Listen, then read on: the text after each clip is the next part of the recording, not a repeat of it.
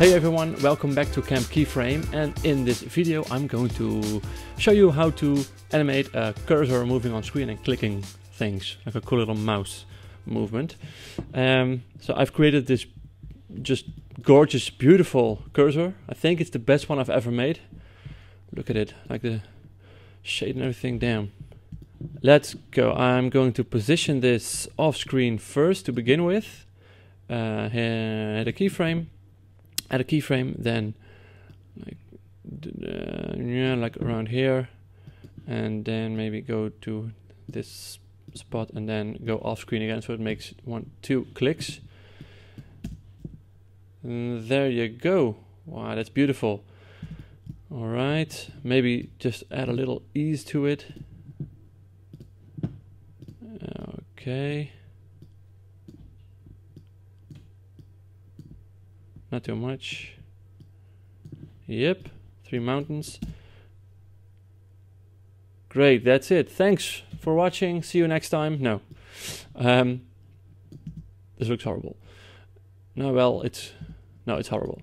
What we're going to do is, first off, I like to add a nice smooth line to it. So open your pen tool and go to the Convert Vertex tool, and I can drag these lines out to make or I can just pick this handle right here and make these smooth lines. So I can go here, click, go through there, yeah, and here I would like this to go off screen like this. So smooth movements, all right.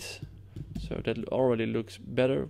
It's a bit too fast for my taste, so what I can do is then select all these keyframes, hold down Option on my keyboard and drag the last one out so it will exponentially, I think, move. Relative to each other. Yeah, that's a better speed. Okay, cool. So what I can do now,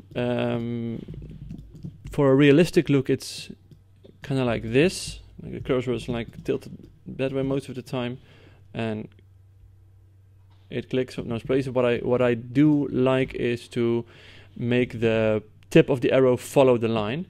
It's not realistic, but it just looks better in my opinion, and it's animation, so we can do whatever the hell we want. Right-click the layer, go to Transform, and then Auto Orient, and click on Orient Along Path.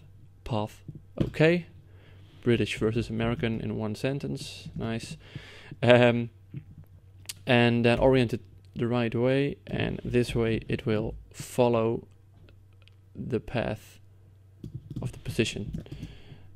So that already click looks a lot better. What I like to do is to add a little click to it by opening S on your keyboard, scale, hit a keyframe for 100% and drag that out, and another one, and right in the middle of that, let's make it like 90, and I need to hit U on your keyboard to open every all the keyframes, and need to time it right, so put it right here or something. See, it's just a really small click. Maybe you can take a little longer so you can see it better. Click, yeah. Now it's all about timing this right click. Copy those, Command C and Command V on in the same spot. Click, there you go.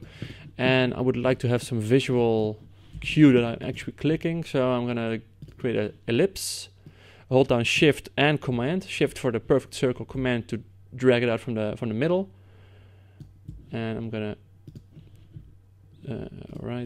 go to my pen behind tool and move the anchor point to the middle, open S scale for the shape layer, and I'm going to scale that from 0 to 100 real quick. All right, select those, keyframe, easy it a bit.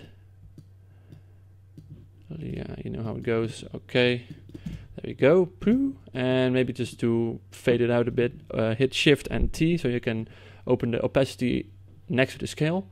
Click that and make it a 0 right here. Just give it a easy ease. Everything easy ease, always. And I can drag this in and drag that out, or I can hold Option and then end bracket to cut the layer there. Put it below your cursor.